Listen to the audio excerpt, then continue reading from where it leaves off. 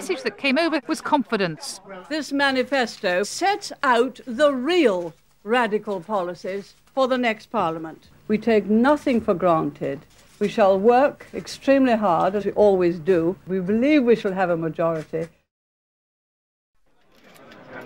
At the start of her campaign for a third term, Mrs. Thatcher needs to convince the country that she hasn't run out of ideas. But pictures come first in this campaign. The press manfully resisting the temptation to tip the pyramid over. That finished, Mrs. Thatcher, accompanied by a slightly expanded version of the A-team which wrote the manifesto, laid out her stall. If anyone hoped to attack the Conservative Party for running out of ideas after 2 periods of office, this manifesto puts paid to that. It sets out the real radical policies for the next Parliament. One of the main themes, she said, was power for the people. And this idea of taking power away from local authorities and giving it to the individual runs through the manifesto, most notably on education. To improve standards, a national core curriculum is to be introduced so that all 5 to 16-year-olds study the same subjects. At the same time, school governors and head teachers will be given control over their budgets. And to bypass local councils, schools will be allowed to opt out of local education authority control. In London, whole boroughs will be able to opt out of the Inner London Education Authority. All highly controversial changes. You increase the inequality in the system.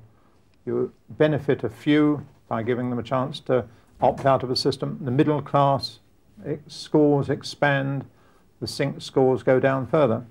You mustn't just think that people who live in these areas haven't got the same feelings, the same aspirations, the same hopes, the same determination for their children. Of course they have. They're not to be pushed around. Housing is another area in which Mrs. Thatcher wants to give more power to the individual and the market.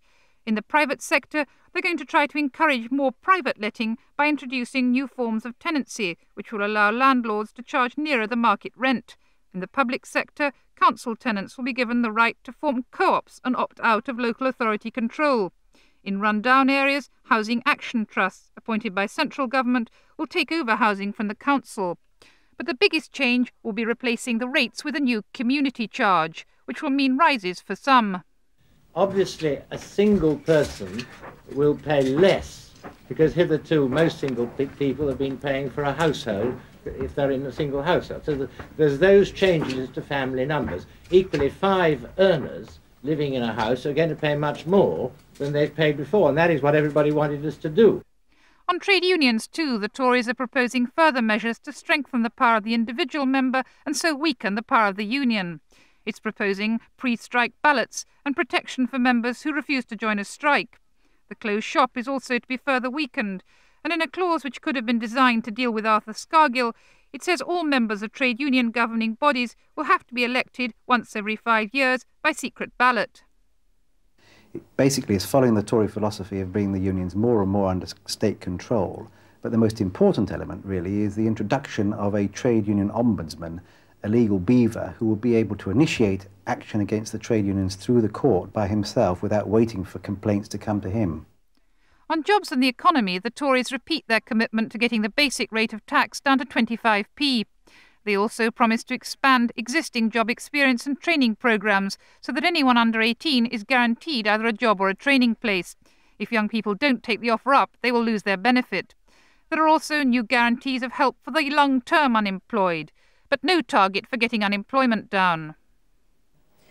If anyone has a genuine recipe for unemployment, then I wish they would put it into operation. But they know, as we know, you can't give targets for getting unemployment down specifically, because it's business that creates jobs.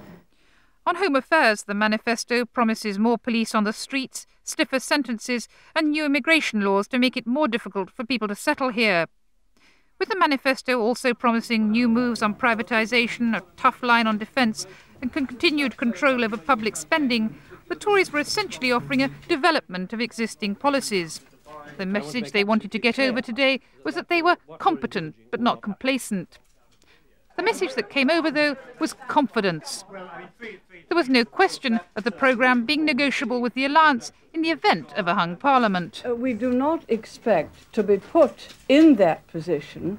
We shall work extremely hard until the end of polling day, as we always do. We take nothing for granted.